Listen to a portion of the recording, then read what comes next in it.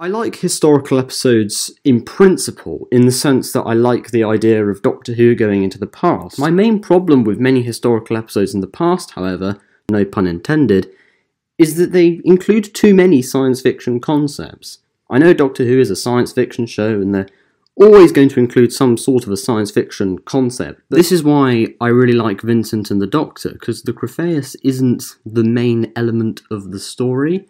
It also works well with Vincent's depression. It works brilliantly, I think. I think that is a historical episode where there is a science fiction element and it kind of complements the historical elements of the story. With that in mind, I think I enjoyed Demons of the Punjab because the Kisar, whatever they were called, the alien things, weren't the villains. They weren't the monsters, and I liked that. The plot spent quite a lot of time focusing on the partition of India and Pakistan. It focused a lot on that, and I like that. I always have wanted a pure historical episode of Doctor Who where the threat isn't actually an alien, there's no alien besides the Doctor in it.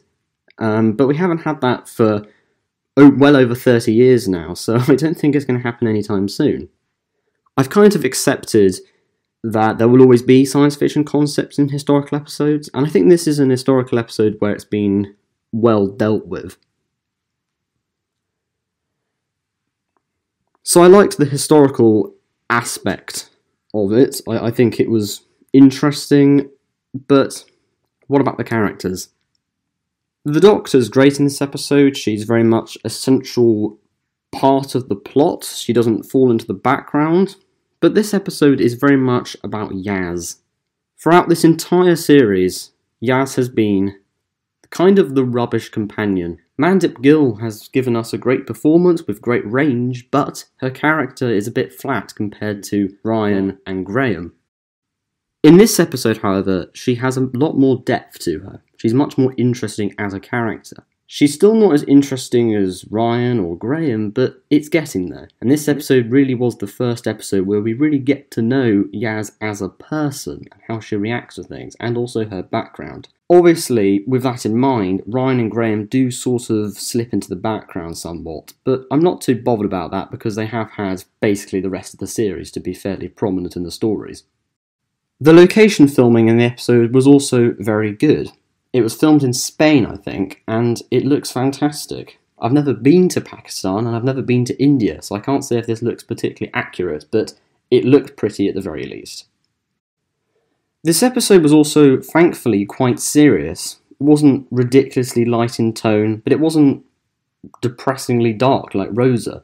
I liked Rosa, but I don't want every historical episode to be like that. Demons of the Punjab was good.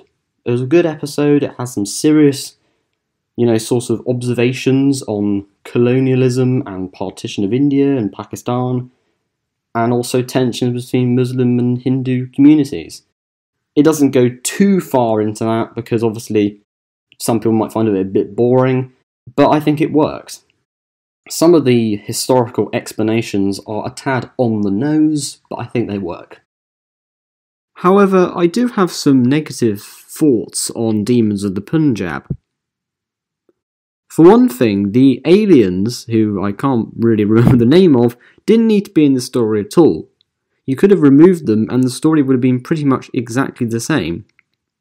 Now you could argue that it's there for the children side of the audience, but I don't think that's really a valid argument. You could have removed the aliens entirely and the story would have been broadly the same. In fact, it would have been nearly identical to the one we actually got.